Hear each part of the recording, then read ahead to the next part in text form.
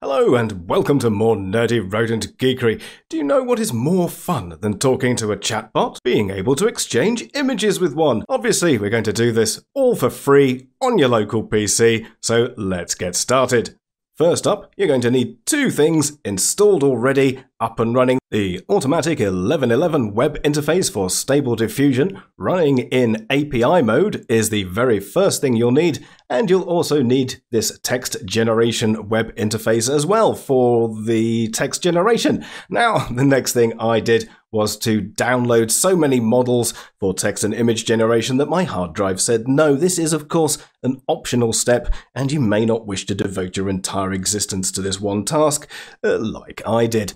Some reasonable text generation models include Bloom, that's quite a good one, Pythia 6.9, Cerebras GPT 2.7 is also very good. Those are all nice open models, assuming I can actually pronounce any of the names. Some of them which aren't so open, which are also quite good, Llama and the Facebook OPT. If you've got a very small graphics card, then the OPT 1.3B there from Facebook seems to work quite well. I managed to get that one running along with Stable Diffusion, so both of those at the same time, and I was only using about 9 gigs of VRAM. Now that you've got both of those running, what you need is that special little link which ties them together.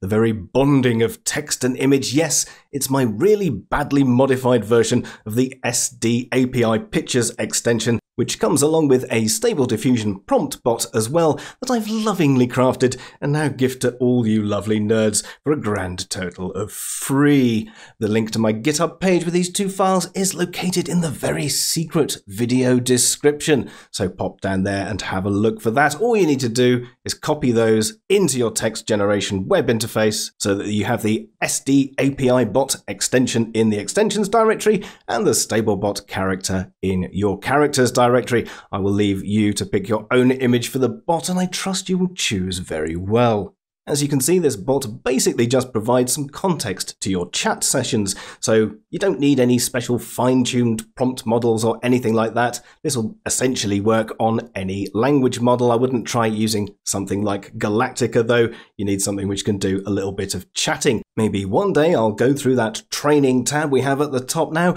Do let me know down in the comments if anyone is interested in that.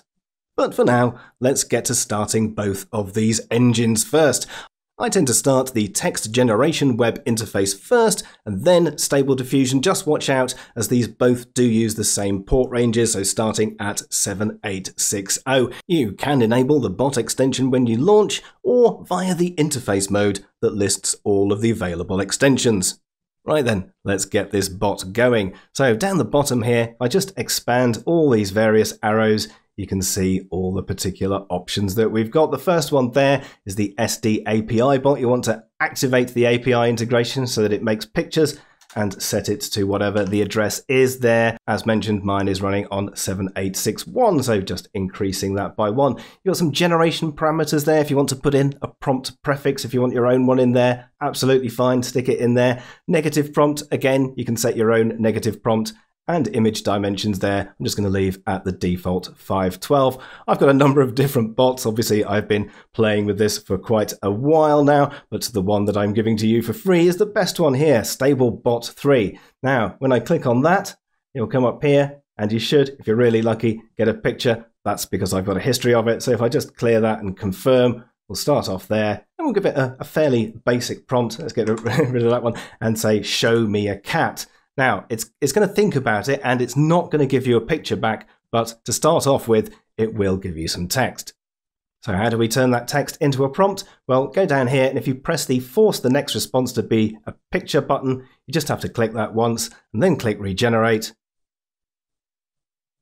Instead, you'll get a picture of a cat. Alrighty, everything is working. Obviously, the images generated will depend on which Stable Diffusion model you're using. You can change that via the Stable Diffusion web interface only at the moment. not in here. Right, let's put this bot through its paces, and I'll start off with some noob level chat, then move to intermediate level, and finally some advanced level human AI interfacing. Right, so down here at noob level, we're going to think like a Stable Diffusion prompt engineer, which, as everybody knows, is a very prestigious job. So let's start off with a really simple prompt.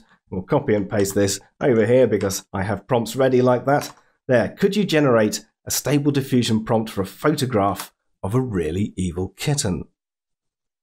And the answer is yes, it can. There it is. It's given me an evil kitten, a black and white photograph print with sharp teeth and a malicious grin and all that sort of stuff. So as you can see, the prompt is quite descriptive about the sort of thing that it wants to generate. Again, it's up to your Stable Diffusion model to interpret the words. If you want to change the bot in any way at all, it's very easy. Just go and change the text in there, and you can add your own flares and styles and however you want the prompt to come out. So if you've got specific Stable Diffusion models, no problem. You'll just have to change the bot a little bit to use the specific words for your model.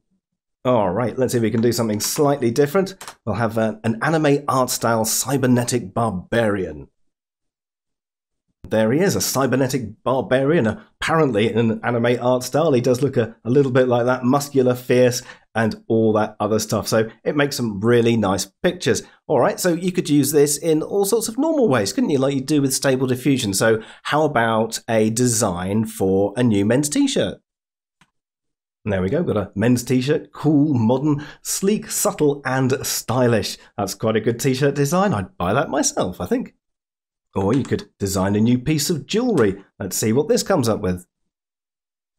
There, a lovingly handcrafted pendant. That looks quite nice. All right, let's just do one more at noob level, something fairly standard. What if I wanted a sunset in the style of a particular painter? There you go, you've got a sunset inspired by the particular painter with all the various attributes assigned to their style. I think that looks quite cool. Hopefully you get the idea. Ask for a thing and the image will be generated for you. Some extra descriptive words will be added onto your basic design, and that often results in some fairly pleasing images. Now we enter the intermediate level and stop thinking like a prompt engineer. We're using language models here, which means we can do some quite interesting things, such as treat it like a sort of choose your own adventure book. I'm old, so maybe you don't remember them, but I do, so I'm going to pretend I'm in one now. There, I'm in a room with 3 exits. Can you describe the room? Yes, it can. There, it's a large room which is dimly lit with wooden floorboards. Interesting. Those seem quite... What if I examine the floor? What do you think? Let's put that in. Okay, there we go. Copy, paste. If I examine the floor, what do you think I would see? Oh, it's a cracked floor, uneven with age-old secrets and oh, there's a hidden compartment and some loose boards. You know what I'm going to do now, don't you? Yes, let's examine that hidden compartment. We all want to know what's in there, don't we? Oh, okay, there's a little box with all sorts of secret documents, maps and treasures in there. Out of all of those, I'm going to examine that mysterious trinket. It's got strange markings and some sort of enigmatic design and a countdown to deadly consequences. I think this object could be cursed, and so it could go on. Obviously, there won't be a storyline as such, but you could carry on exploring whatever fictional world you care to imagine with this infinite adventure.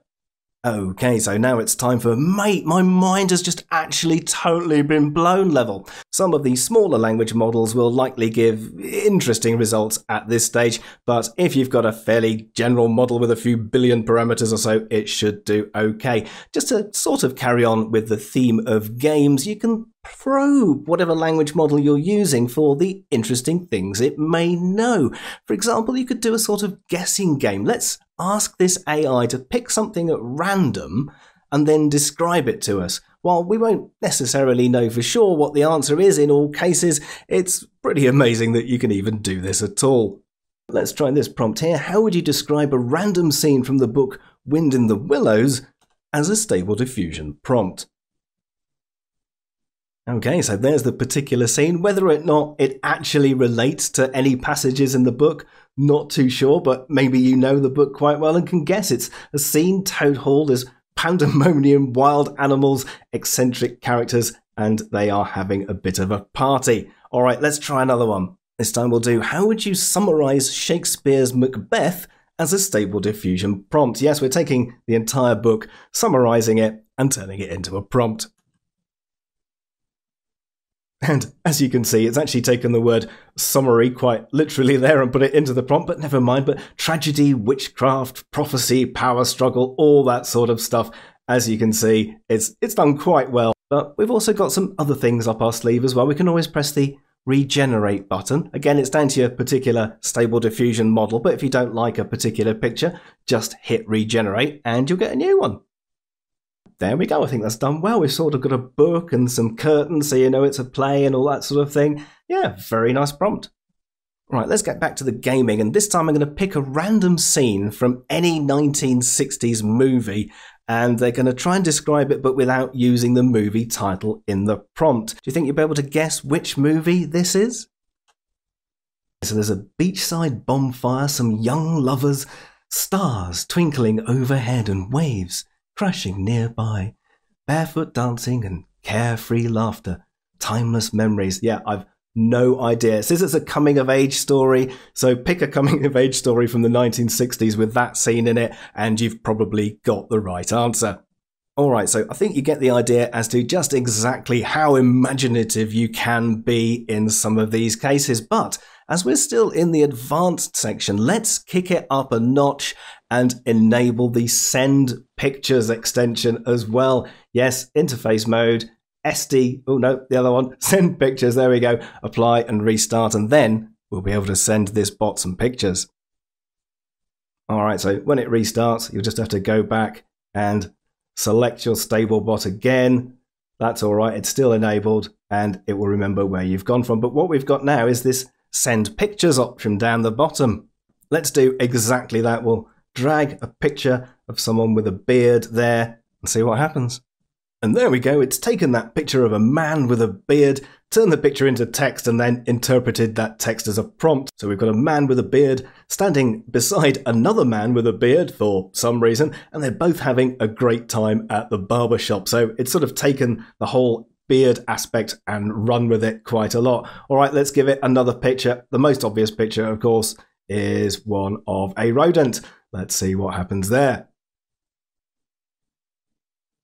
And there we go, we've got a small white and grey mouse, not quite right, but nevertheless, it is the same sort of thing as the picture. We've got a rodent going on. Isn't that amazing? And if you're looking for more information on how to get this text generation web interface up and running, then look no further than this next video.